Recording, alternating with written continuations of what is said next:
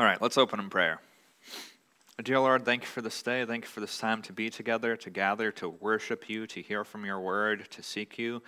We pray that you would just enlighten our minds as we hear your word, and we pray that you would cause us to grow in wisdom and to know you. And we thank you for your grace, and amen. All right, so today's sermon is called Examining Your Faith. Today we're going to look at what the Bible says about conversion and what the Bible says about examining ourselves to make sure we're actually in the faith. I think this is a topic that's pretty important, and I started working on this sermon a few weeks ago, and I've put about twice as much hours into it as I usually do for a sermon. That might also be because I accidentally made it longer than I intended to make it. We'll see if it ends up being 2 parts. But anyways, the subject of examining our faith is important. I say that to say that. And the reason we need to examine our faith, or the reason that the Bible talks about it, is because the problem of false conversion, or of thinking you're in the faith if you're not, is a real problem. And the Bible talks about it. But before we get into any of that, I do want to say up front that this is not something a person has to keep worrying about. It's not something that a Christian should keep worrying about. The Bible warns us to examine our faith, but after genuinely examining ourselves to see whether or not God has done a work in our hearts, God wants us to have assurance of our faith and of his salvation. So I don't say this to cause worry. This should not cause ongoing worry. Christians should not keep on worrying about this.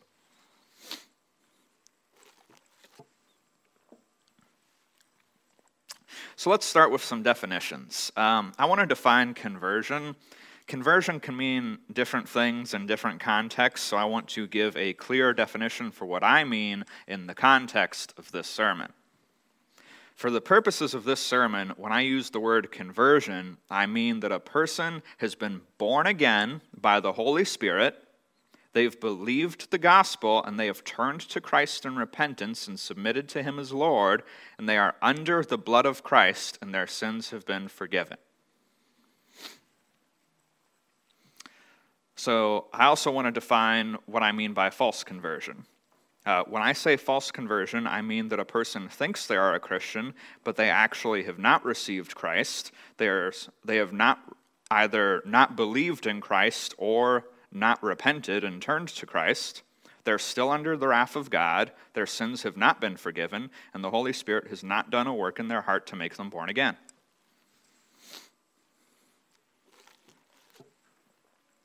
So those... for the context of this sermon, that's what I mean by conversion and false conversion. So the Bible says in 2 different places, it kind of talks about examining ourselves for evidence of real conversion. Let's look at 2 Corinthians 13, verse 5. Examine yourselves to see whether you are in the faith. Test yourselves, or do you not realize this about yourselves, that Jesus Christ is in you, unless indeed you fail to meet the test? And 2 Peter 1, verse 10. Therefore, brothers, be all the more diligent to confirm your calling and election, for if you practice these qualities, you will never fall. So the Bible talks about how if a person is converted, if a person is born again, there should be fruit from that. There should be differences in their lives. The change that the Holy Spirit has caused in them should be manifest. And if it's not manifest, then that's cause for concern. And we'll look at that more in depth. But before we look at that more in depth, I want to start out with giving an overview of a biblical understanding of conversion. Because if we're not going to bother to look at what the Bible says about conversion, then that could just lead to a lot of confusion. So I want to look at 3 things that the Bible says about conversion. Number 1, conversion involves repenting and believing and trusting in Christ.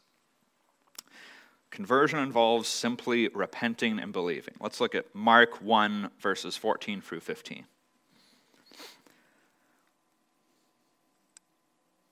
Now, after John was arrested, Jesus came into Galilee, proclaiming the gospel and saying, "The time is fulfilled and the kingdom of God is at hand. Repent and believe in the gospel." So that's, one verse that talks about repenting and believing. We're going to look at some verses that talk about repenting and then some verses that talk about believing. Let's look at Acts 2, verse 38.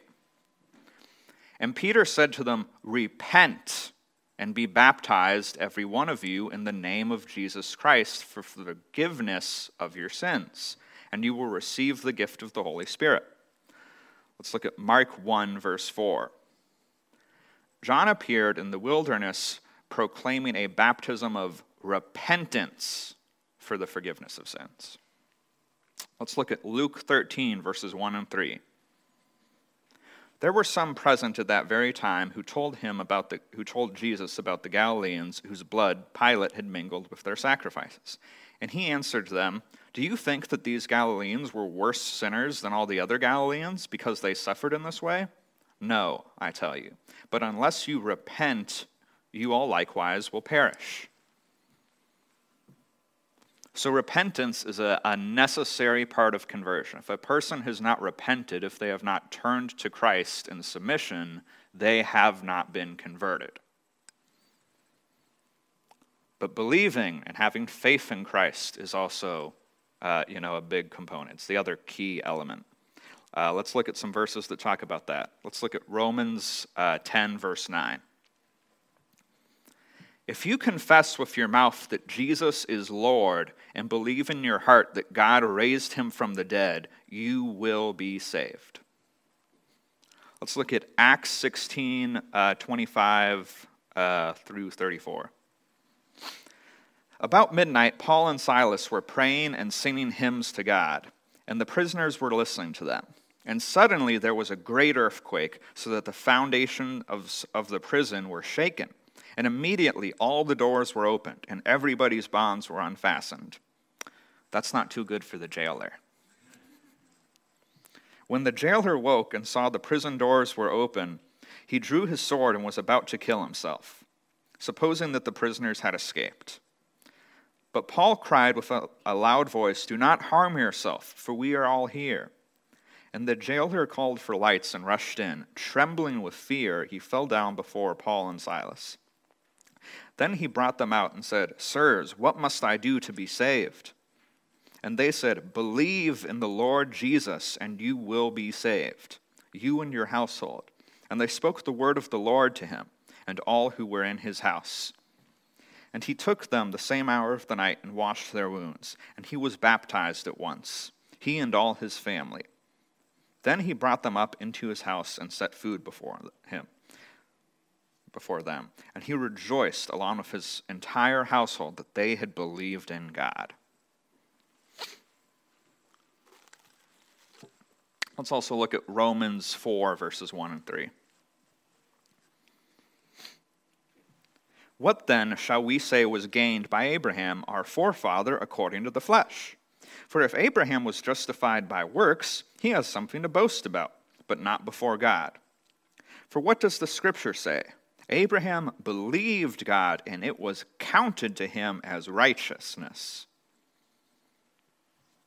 Abraham was not a righteous person in and of himself, because no one is. Abraham had sinned. Abraham sinned, regularly, just like everyone does. But he believed God, and it was counted to him as righteousness.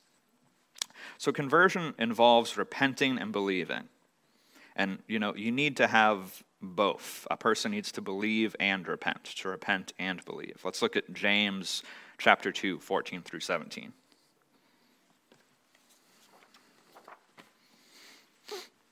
"What good is it, my brothers, if someone says he has faith but does not have works? Can that faith save him? If a brother or sister is poorly clothed and lacking in daily food, and one of you says to him, 'Go in peace, be warmed and filled,' without giving them the things needed for the body, what good is that? So faith by itself, if it does not have works, is dead." What he's really saying is that if a person claims to have faith but doesn't have, any fruit of the Spirit, they don't really have faith. If they don't have enough faith to submit to God, they don't actually believe that God is good.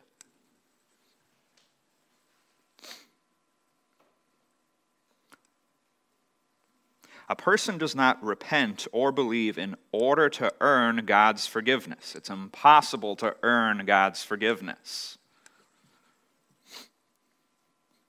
But repenting and believing is the means by which we receive the gift of God's forgiveness. So that's one aspect of conversion I wanted to look at. Conversion involves repenting and trusting in Christ. It's a free gift. The second aspect I want to look at is that no one can be converted apart from the work of the Holy Spirit. No one comes to Christ apart from the work of the Holy Spirit. I want to look at 3 verses that talk about that. Let's look at John chapter 6, verse 44. Jesus said, "No one can come to me unless the Father who sent me draws him, and I will raise him up on the last day." Let's also look at John 3, verses 1 through 8. Now there was a man of the Pharisees named Nicodemus, a ruler of the Jews. This man came to Jesus by night and said to him, "Rabbi, we know that you are a teacher come from God, for no one can do these signs that you do unless God is with him." Jesus answered him, "Truly, truly, I say to you, unless one is born again, he cannot see the kingdom of God." Nicodemus said to him, "How can a man be born when he is old? Can he enter a second time into his mother's womb and be born?" Jesus answered, "Truly, truly, I say to you, unless one is born of water and the Spirit, he cannot enter the kingdom of God. That which is born of flesh is flesh, and that which is born of spirit is spirit. Do not marvel that I said to you, you must be born again. The wind blows where it wishes, and you hear its sound, but you do not know where it comes from or where it goes. So is everyone who is born of the Spirit." So Jesus is saying that there has to be a work that the Spirit does that causes a person to be born again. How were you born? Did you have any control over it? Did you decide to be born or to be conceived? Exactly, you couldn't remember. No, you did not decide to be born or to be conceived. It is totally outside of your control and totally up to someone else. And being born again of the Spirit is totally up to the Spirit. It's something He does, and there's nothing you can do to do it yourself, just like there's nothing you can do to be born physically.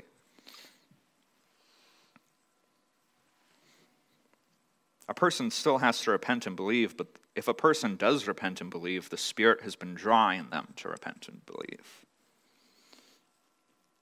I also want to look at Ephesians 2, verses 4 and 5. "But God, being rich in mercy because of the great love with which He loved us, even when we were dead in our trespasses, made us alive with Christ. By grace you have been saved." So we were dead in our trespasses before we came to Christ. What can dead people do to be alive? Nothing. The only way a dead person could become alive, well, for one, it takes a miracle of God, but that miracle has to be done by the living, either by the living God or God working through a living human. The dead don't raise the dead. The dead do nothing. So that's the second aspect of conversion I wanted to look at, that no one can receive Christ apart from the work of the Holy Spirit. The third aspect I want to look at is that true converts, true believers, someone who's really received Christ, will persist in the faith. Let's look at Matthew 13, verses 18 through 23. "Hear then the parable of the sower. When anyone hears the word of the kingdom and does not understand it, the evil one comes and snatches away what has been sown in his heart. This is what was sown along the path." So this is Jesus' explanation of the parable of the sower. Apparently in my notes I forgot to include the parable itself. But a sower went out to sow, and he sowed seed in different places, and He put another parable before them, saying, "The kingdom of heaven may compared to a man who sowed good seed in his field. But while his men were sleeping, his enemy came and..." No, that's the wrong one. Anyways, we'll move on. So here, then, the explanation of the parable of the sower. When anyone hears the word of the kingdom and does not understand it, the evil one comes and snatches away what has been sown in his heart. This is what was sown along the path. For what was sown on the rocky ground, this is one who hears the word immediately and receives it with joy. So they hear the word and they receive it. Yet he has no root in himself, but endures for a little while, and then when tribulation or persecution comes on account of the word, he immediately falls away. So what Jesus is saying, if he had truly received the word and it had done the work in him, he wouldn't have fallen away. And that's just proof that they weren't born again. As for what was sown among thorns, this is the one who hears the word, but the cares of the world and the deceitfulness of riches choke the word and prove it unfruitful. As for what was sown on good soil, this is one who hears the word and understands it. He indeed bears fruit and yields, in one case 100-fold, in another 60, and another 30.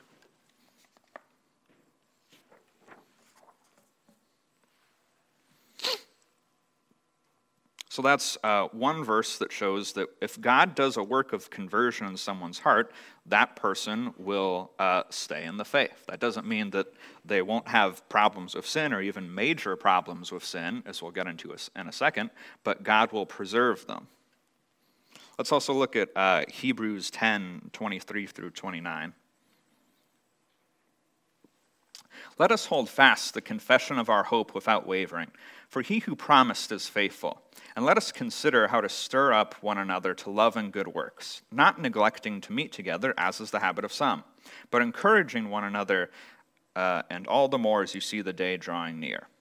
For if we go on sinning deliberately after receiving the knowledge of the truth, there no longer remains a sacrifice for sins, but fearful expectation of judgment and fury of fire that will consume adversaries. Anyone who has set aside the law of Moses dies without mercy on the evidence of 2 or 3 witnesses. How much worse punishment do you think will be deserved by one who has trampled underfoot the Son of God and has profaned the blood of the covenant by which he was sanctified and outraged the Spirit of grace? So this verse used to always really confuse me. That sounds weird. If we go on sinning deliberately after receiving the knowledge of the truth, there no longer remains a sacrifice for sins? That seems strange. I thought, once saved, always saved. But then I came to realize that what this is talking about is if a person has really come to Christ, if a person has been born again and received Christ, this won't happen to them. They will persevere in the faith. And the writer of Hebrews says that later in the same chapter. Hebrews 10, verse 39. But we are not of those who shrink back and are destroyed, but of those who have faith and preserve their souls. So that is another verse that shows that if someone is converted by the Spirit of God, that person will persist in the faith. The Bible doesn't teach that a Christian can fall away from the faith, but if a person does, quote unquote, fall away from the faith and not repent, that they were never actually a real convert or real Christian at all. Let's look at John 2, verses 18 and 19. 1 John 2, verses 18 and 19. That's an important distinction. Children, it is the last hour, and as you have heard that Antichrist is coming, so now many Antichrists have come. Therefore, we know that it is the last hour. They went out from us, but they were not of us. For if they had been of us, they would have continued with us. But they went out, that it might become plain that they were not of us. So John is talking about people here in this verse that were never true Christians to begin with. Let's look at some other verses in 1 John that show how God protects believers so that they won't fall away. God protects true converts and Christians that they won't fall away. 1 John 3, verse 9. No one born of God makes a practice of sinning or continues ongoingly in sin. For God's seed abides in him, and he cannot keep on sinning because he has been born of God. That doesn't even... believers can't even fall into a season of unrepentant sin, but it will come to an end. He cannot keep on sinning because he has been born of God. Let's look at 1 John 5, verse 18. We know that everyone who has been born of God does not keep on sinning. But he who was born of God, as in Christ, protects him, and the evil one does not touch him.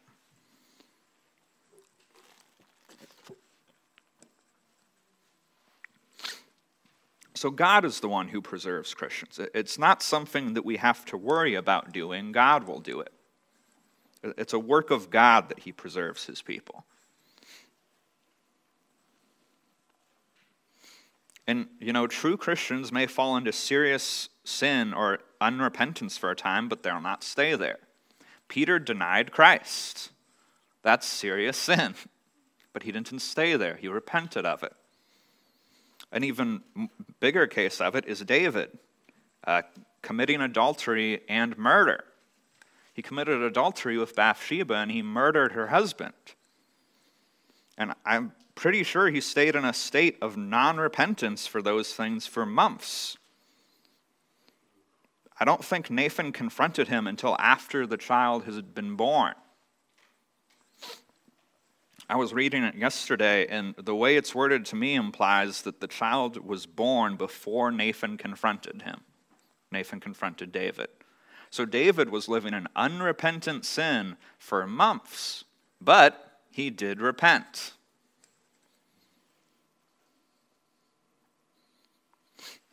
So I'm not at all saying that believers won't have sin or that believers can't fall into major sins or seasons of unrepentance, but God will cause them to repent. If someone is a true believer, God will cause them to repent.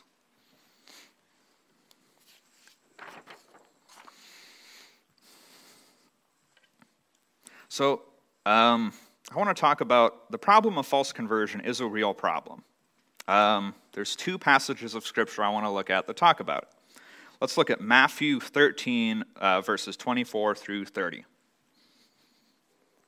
Another parable he put forth to them, saying, The kingdom of heaven is like a man who sowed good seed in his field. But while his men slept, his enemy came and sowed tares among the wheat and went away. But when the grain had sprouted and become a crop, then the tares also appeared. So the servants of the owner came and said to him, Sir, did you not sow good seed in your field? How then does it have tares? He said to them, An enemy has done this. The servant said to him, Do you want us to go and gather them up? But he said, No, lest you gather up the tares, you also uproot the wheat with them. Let both grow together until the harvest, and at the time of the harvest I will say to the reapers, First gather the tares and bind them up in bundles to burn them. But the wheat you gather into my barn. So the NKJV and the KJV use tares. The ESV and the NASB use the term weeds. So I decided to look it up. And the Greek word used in this passage for weeds or tares, let's see if I can say it, zizanion. I think it's called zizanion. But you can see at the bottom of this screenshot from Blue Letter Bible that the definition is a kind of darnel resembling wheat, except the grains are black. So it's a weed that looks like wheat. I tried to get a picture of it, of the both of them. We can go to the picture. It might be a bit pixelated. Is the picture working? David?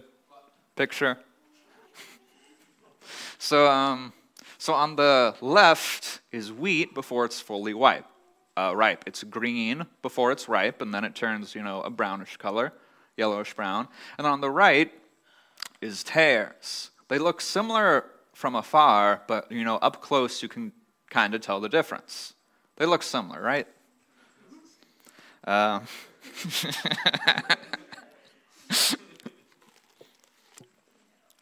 So yeah, wheat and tares.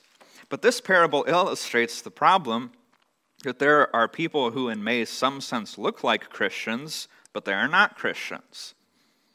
Let's look at Matthew 7, 21 verse through 23. Not everyone who says to me, Lord, Lord, will enter the kingdom of heaven, but the one who does the will of my Father who is in heaven.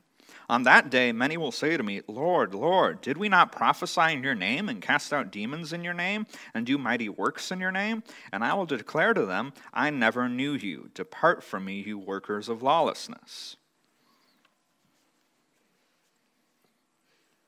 So kind of a key thing to consider with this is, what is the will of the Father? The will of the Father is that we trust in Christ and repent and receive the free gift of grace. That is the will of the Father for us.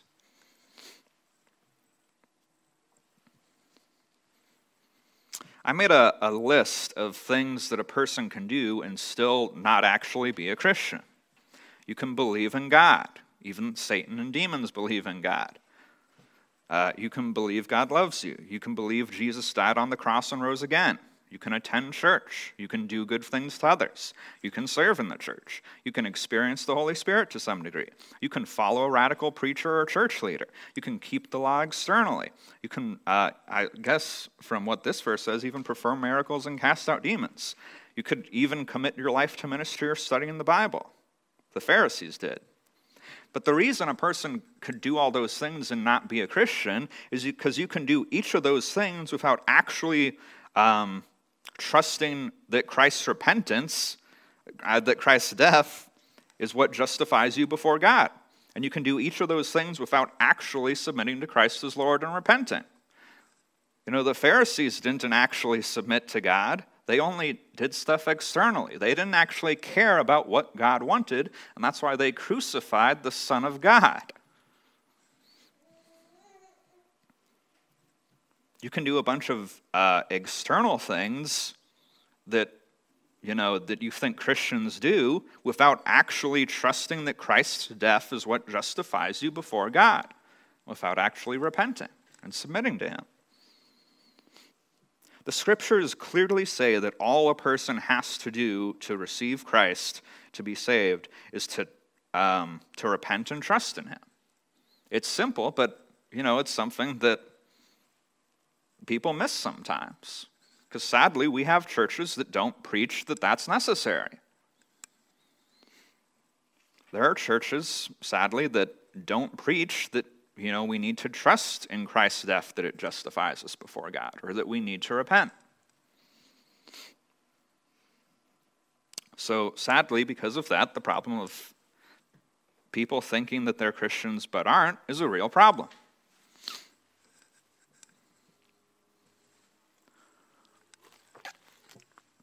So the next section I want to look at. I said earlier that the Bible says that we should examine ourselves to see if we're actually in the faith. Well, how do you do that? Let's look at Matthew 7, verses 15 and 20 through 20.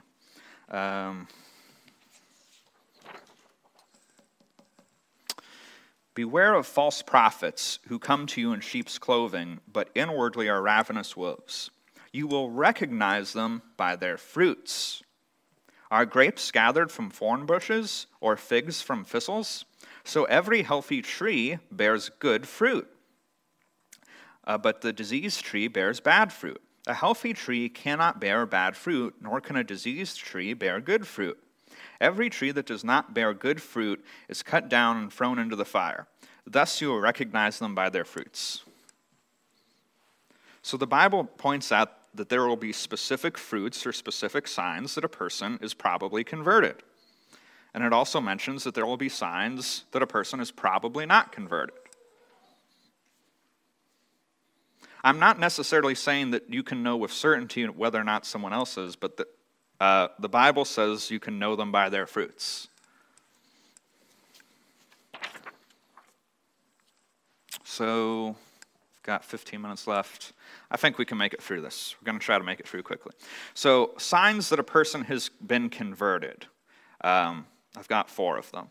Number 1, they understand and believe the gospel. Let's look at 1 John 2, 23 through 25. No one who denies the Son has the Father. Whoever confesses the Son has the Father also. Let what you have heard from the beginning abide in you. If what you heard from the beginning abides in you, you too will abide in the Son and in the Father. And this is the promise that he has made to us, eternal life.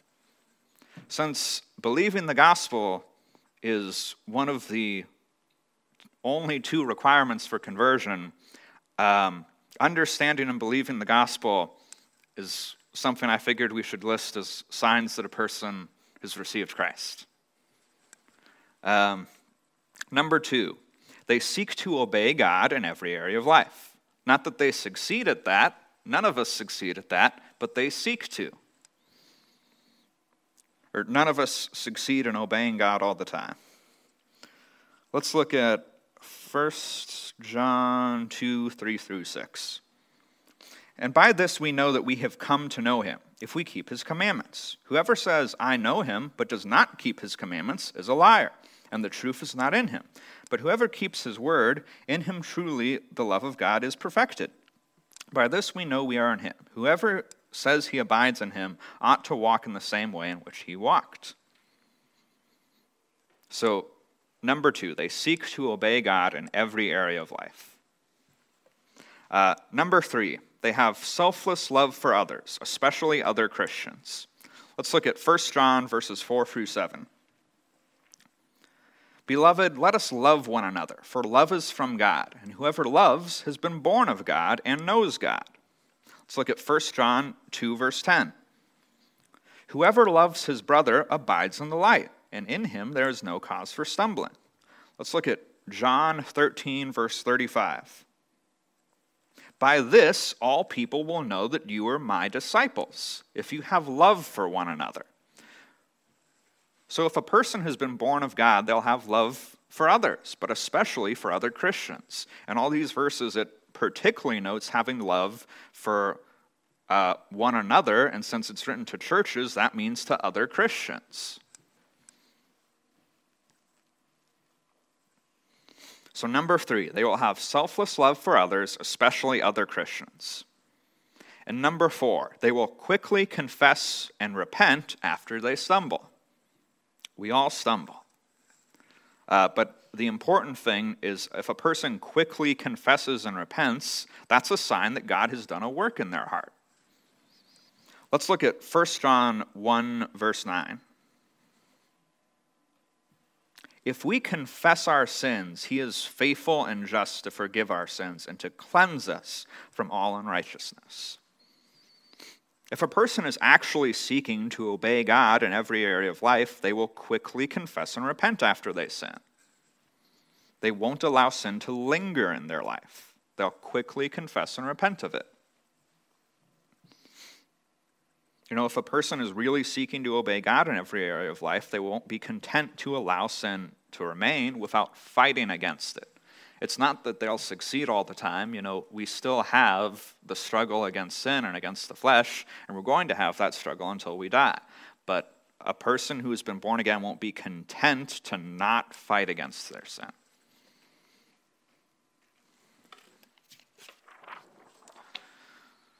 So, signs that a person has not been converted. I want to look at that next. I've got 8 of them. And they are all written down in the notes that are in the outline on the bulletin. So, signs that a person has not been converted. Number 1, they pick and choose areas of obedience. So I'm not talking about giving in to temptations that they struggle with and then repenting. You know, everyone does that. All Christians do that. We all have struggles, and none of us succeed all the time.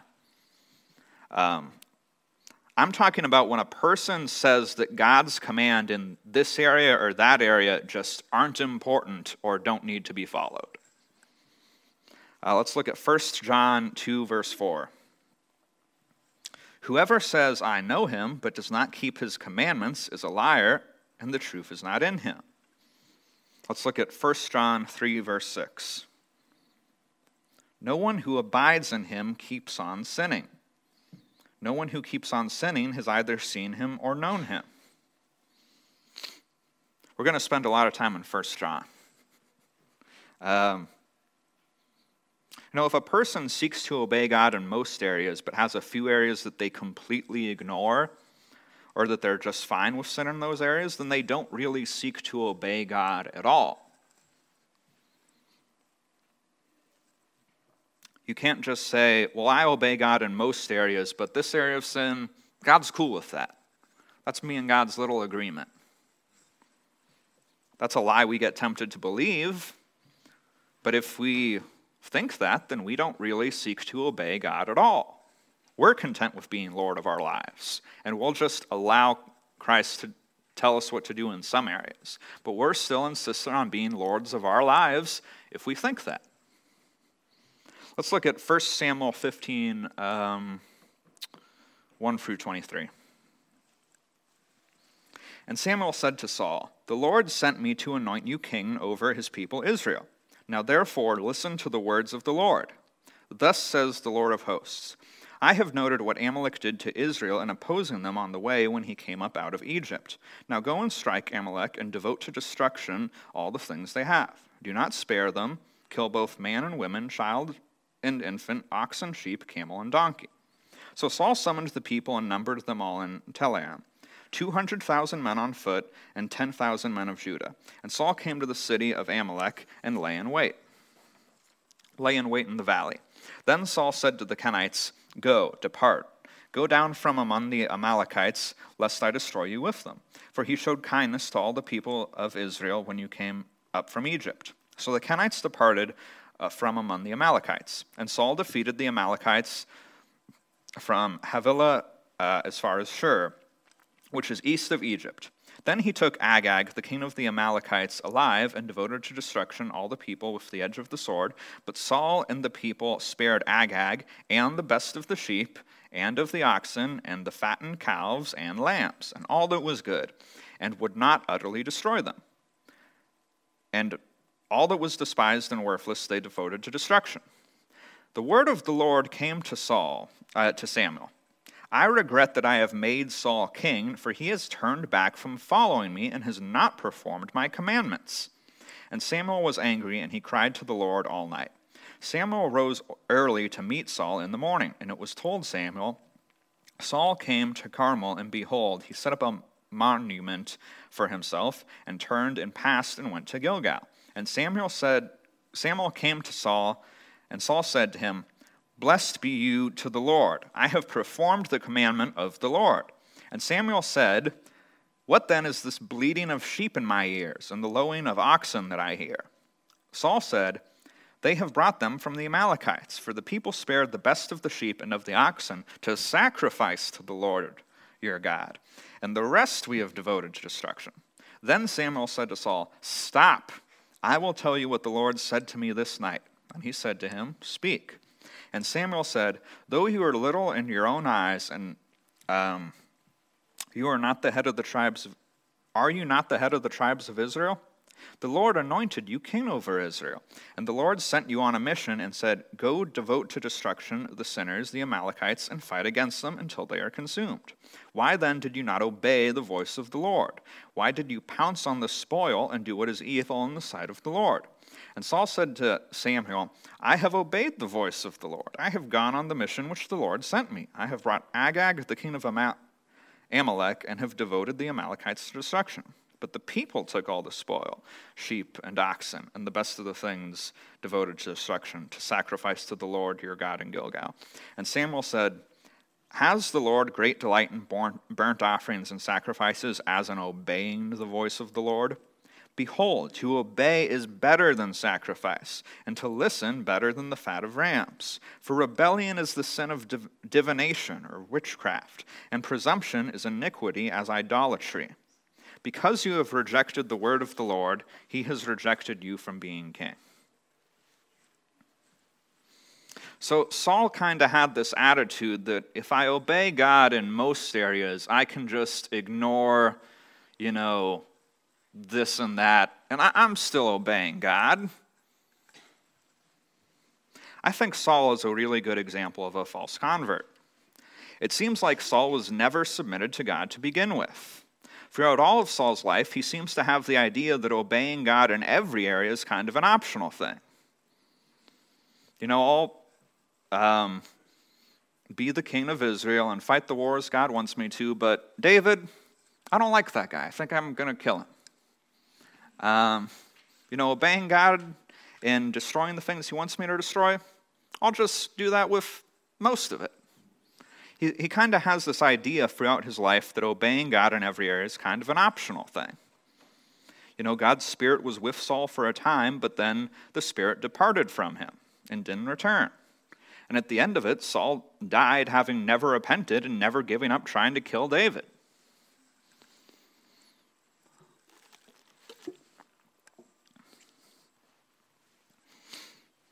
But Saul never turned to God in repentance to begin with. So that's the first sign that a person has not been converted. They pick and choose areas of obedience. And again, not that they struggle with a certain sin and then give in and repent, but that they outright just disregard God's commands is not important. Because we all struggle. Number 2, they think that they haven't sinned or that they don't need God's grace. Let's look at 1 John 1, verse 10. If we say that we have not sinned, we make him a liar, and his word is not in us. So, you need the bad news before you can have the good news. The bad news is that we're sinners, and we've sinned. If a person believes they haven't sinned or that they don't need God's grace, that's a sign that they haven't been converted. The third sign a person hasn't been converted. They think that they are a good person or that God accepts them because of their obedience. There was a heresy spreading in the Galatian church in the first century that would incline people to think that God would accept them because of their obedience. And Paul was very concerned about that heresy. Let's look at Galatians 3, verse 10. For all who rely on the works of the law are under a curse. For it is written, cursed be everyone who does not abide by all the things written in the book of the law and do them. The Galatians were starting to believe that you need to be circumcised to be saved, and he said that if they were to believe that, they were abandoning the gospel. Let's look at Galatians 1, 6 through 9. I am astonished that you are so quickly deserting him who called you in the grace of Christ and are turning to a different gospel. Not that there is another one, but there are some who trouble you and who want to distort the gospel of Christ. But even if we or an angel from heaven should preach to you a gospel contrary to the one we preach to you, let him be accursed. As we have said before, now we say again, if anyone is preaching to a gospel contrary to the one you received, let him be accursed. By believing that, they were saved by trusting in Christ and good works, they were abandoning the gospel. Paul was concerned that they may have been false converts because it was starting to look like they were abandoning the gospel. Let's look at Galatians 3, verses 1 through 4. O foolish Galatians, who has bewitched you? It was before your eyes that Jesus Christ was publicly portrayed as crucified. Let me ask you only this. Did you receive the Spirit by works of the law or by hearing with faith? Are you so foolish, having begun by the Spirit, that you are now being perfected by the flesh? Did you suffer so many things in vain, if indeed it was in vain? When he says, did you suffer so many things in vain, if indeed it was in vain, since it's looking like they're about to abandon the gospel, Paul's questioning their conversion. Let's look at Galatians 5, verse 2. Look, I, Paul, say to you that if you accept circumcision, or if you accept it for the sake of being righteous before God, Christ will be of no advantage to you. So the third sign that a person has not been converted, they think that they're a good person or that God accepts them because of their obedience. I'm going to try to finish this up quickly. The fourth sign that a person has not been converted, if they have hatred towards others, especially if it's towards other Christians. Let's look at 1 John 2, verses 9 through 11. Whoever says he is in the light and hates his brother is still in darkness. Whoever loves his brother abides in the light, and in him there is no cause for stumbling. But whoever hates his brother is in the darkness and walks in darkness, and does not know where he is going because the darkness has blinded his eyes. So, sign number 4 that a person hasn't been converted, if they have hatred towards others, especially if it's towards other Christians. The fifth sign that a person hasn't been converted, if their life revolves around earthly pleasures instead of revolving around God. Let's look at 1 John 2, 15 and 16. Do not love the world or the things in the world. If anyone loves the world, the love of the Father is not in him. For all that is in the world, the desires of the flesh, the desires of the eyes, and the pride of life, is not from the Father, but is of the world. When a person is born again, their priorities change. We should enjoy God's gift to us in earthly enjoyment, but a person's life, a Christian's life, will revolve around God instead of revolving around earthly pleasures. It's about the priorities. Sixth sign that a person has not been converted, they don't have a willingness to lay down their life for the gospel. Let's look at a few verses real quick. Matthew 16, verse 24. Then Jesus said to his disciples, if any of you wants to be my follower, you must give up your own way, take up your cross, and follow me. Mark 8:34. Then calling to the crowd to join his disciples, he said, if any of you wants to be my follower, you must give up your own way, take up your cross, and follow me. And Luke 9, verse 23, then he said to the crowd, if any of you wants to be my follower, you must give up your own way, take up your cross daily, and follow me. If a person doesn't follow Jesus, they're not a Christian. Let's look at John 10, verse 27. My sheep hear my voice, and I know them, and they follow me. So all of Jesus' sheep follow him. So by implication, if a person does not follow Jesus, they're not his sheep. But in order to follow Jesus, a person has to be willing to lay down their life. Number 7, they are content to harbor unforgiveness towards others. We all struggle with bitterness and unforgiveness from time to time, but we push through it, we rely on God's grace, and we still forgive them. But if a person's content to harbor unforgiveness towards others, that's a dangerous sign. Let's look at Matthew 6, 7 through 15.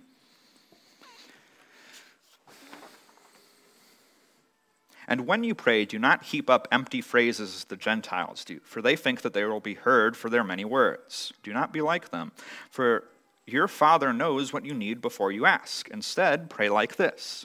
Our Father in heaven, hallowed be your name.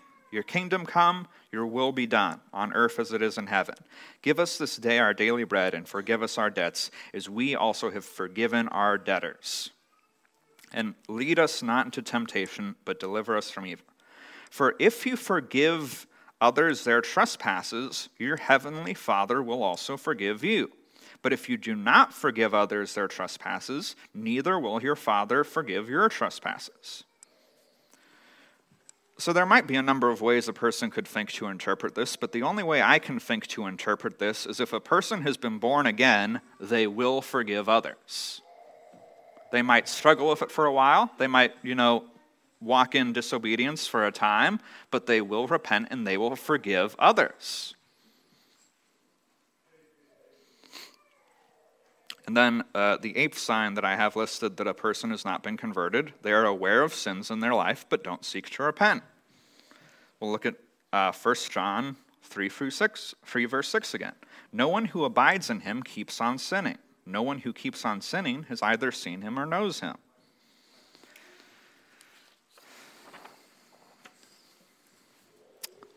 So those are a list of signs that a person hasn't truly received Christ. The last part that I wanted to talk about is what to do if you have doubts about your conversion. If you have doubts about your conversion, ask yourself the two main questions. Number one, do I trust Christ as my Savior?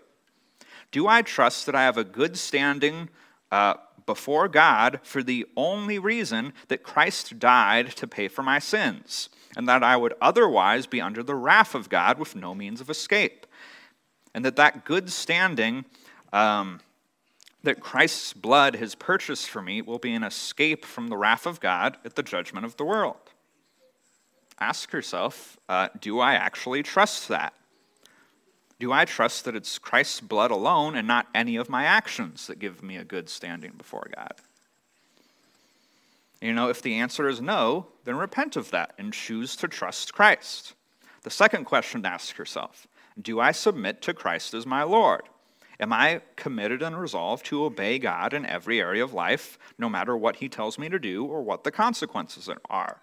Am I committed to finding out what his will is in every area of my life so that I might obey him? And if the answer to that is no, then repent and commit to obeying God in every area. And if the answer to those questions is yes, then you have good reason to have confidence in your conversion. No one can say Jesus is Lord except by the Holy Spirit. And if somebody is genuinely submitting to God, they're saying that Christ is Lord. And no one can do that but by the Holy Spirit. So if the answer to those two questions is yes, you have great confidence. You should have great confidence. And if the answer to either of those questions is no, you can repent of that, and God will give you grace.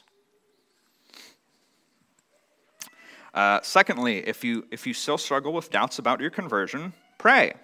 Pray that God would reveal to you any area where you're outright ignoring his commands or aren't submitted to him. Pray that God would reveal to you any areas in which you might not be trusting Christ for salvation. And if you're struggling in either of those areas, pray that God would work in your heart and give you strength through his Spirit. Pray that God would give you confidence and assurance of the work that he's done and is doing in your heart. God wants to give us clarity. God will give us clarity if we seek him for it. And the last thing I would recommend if you're struggling with doubts about your conversion is find a pastor to talk to or a discipler and tell them about your concerns. It can really help to have some outside perspective because you might be biased in either direction. I've seen plenty of people who are biasedly worrying, am I converted, am I converted, and am I converted? And there's good evidence in their life that they are. And they trust Christ and they've repented. But they needlessly worry about it. And sometimes it can just help to have an outsider's perspective. And God gives us pastors and disciplers to help us. So that concludes the sermon. But for our communion meditation, we spent a lot of time looking at verses in 1 John. There's one more verse from 1 John I want to look at. 1 John 2, verse 1. My little children, I am writing these things to you that you may not sin. But if anyone does sin, which, we all do, we have an advocate with the Father, Jesus Christ the righteous. We have an advocate before the Father. We're still fallen, and we'll continue to have struggles against sin until we die. But for when we do sin and we do fail, we can know with full confidence that Jesus is always there for us. Not only is he there for us, but he prays for us. He makes intercession for us to God the Father. Let's look at Hebrews 7, verses 23 through 25. The former priests, on one hand, existed in greater numbers because they were prevented by death from continuing. Jesus, on the other hand, because he continues forever, holds his priesthood permanently. Therefore, he is able to save forever those who come to God through him, since he always lives to make intercession for them. We never have to worry, well, maybe God is getting sick and tired of me giving into temptation so many times. We don't have to worry about that because Jesus Christ is our advocate before God the Father, who is there for us always and who prays for us and intercedes for us. Because of that, we can come before God confidently and boldly. So let's remember that and praise him for it as we come to the table.